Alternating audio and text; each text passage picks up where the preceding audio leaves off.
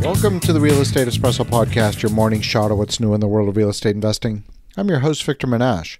We're reading headlines about layoffs that have started across corporate America. Twitter made headlines this week, but then anything involving Elon is making headlines these days. Even Facebook parent Meta is expected to lay off thousands after hiring nearly 42,000 employees since the start of the pandemic. Free cash flow at the company has fallen 98% in recent months. Now, this is not limited to the U.S., of course. It's happening globally. If the economy is so strong as we're led to believe, then why are these layoffs happening? Is it going to get worse? And if so, why would it get worse? Is it falling revenues?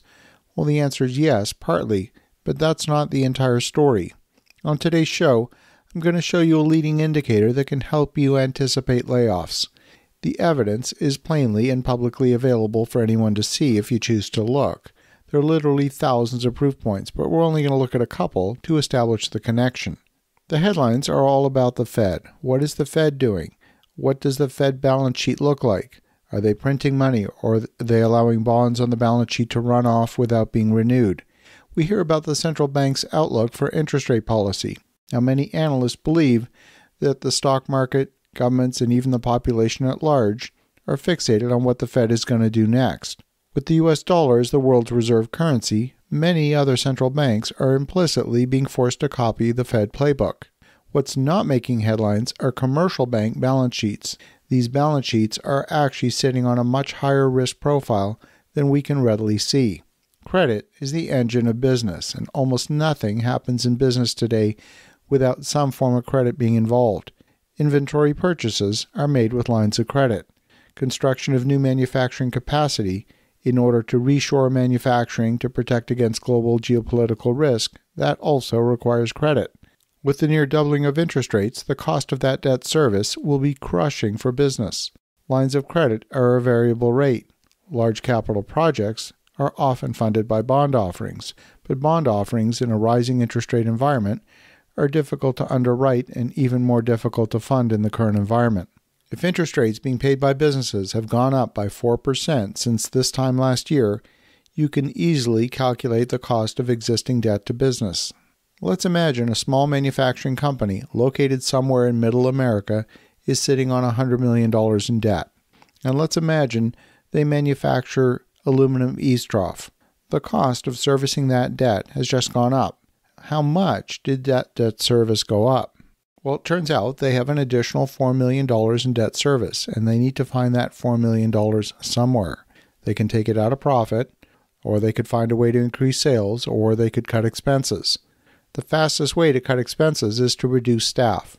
If the cost of carrying an employee is, say, $60,000 a year on average, they would need to eliminate 67 positions in order to cut expenses by that $4 million. So you can easily calculate they would need to eliminate 2 people for every $3 million in debt that they're carrying on the books. Now, we're not talking about all debt. We're talking about the revolving credit. Let's assume that none of the bonds come due during the economic cycle, which is clearly an optimistic view. So it's really just the variable rate debt that needs to be keeping pace with rising interest rates. Now, in our example, we're talking about a company that manufactures aluminum eaves troughing. We are clearly entering an economic slowdown in new home construction. Sales are likely to fall. The company is facing the double jeopardy of rising interest rates and at the same time experiencing falling sales. But then they get a phone call from the bank who are a little concerned about the business outlook. The bank's credit manager says they're going to reduce the company's credit line in order to reduce their exposure to what is perceived as a higher risk. In addition, the bank is going to attach a risk premium to the remaining credit line.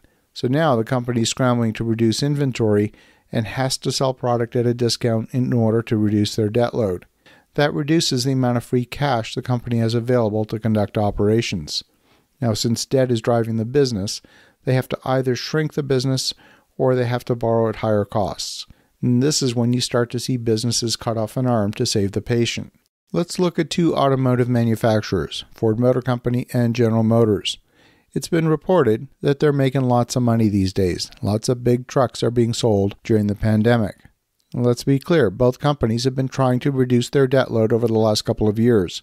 For example, Ford has reduced their total debt by $5 billion since 2019 to where they're currently carrying $49.6 billion in debt. Their annual interest cost is about $7.1 billion. That's from their income statement. If that number is accurate, that's an average interest rate of 14.3%, which quite frankly is extremely high in my mind. I'm actually surprised to see it that high. The picture of General Motors is quite a bit different. They're spending $946 million in interest payments on their income statement with $33.7 billion in current debt on their balance sheet. That's about a 2.8% cost of capital. GM has also reduced their debt by about $4 billion over the last couple of years. Both companies have significant exposure to interest rates. Both companies have union contracts expiring in September of 23, and you can bet with inflation running this year near 10% for the last couple of years, those union negotiations are going to be about worker pay increases and job security. With General Motors and Ford, their loaded labor rate, which includes all expenses, is around $115,000 per employee. Even a 1% increase in debt service at Ford or GM is equivalent to the salaries of 4,300 employees at Ford and 2,900 employees at GM.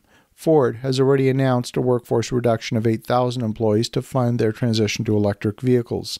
See, the point of today's discussion is that you can easily see how higher interest rates will translate into layoffs.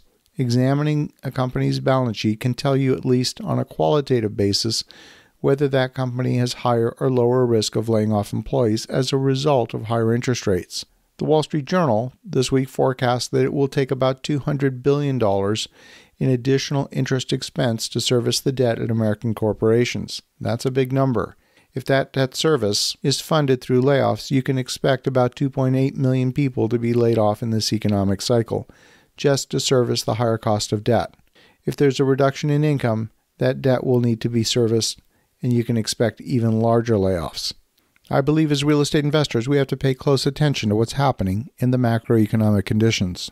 As you think about that, have an awesome rest of your day. Go make some great things happen. We'll talk to you again tomorrow.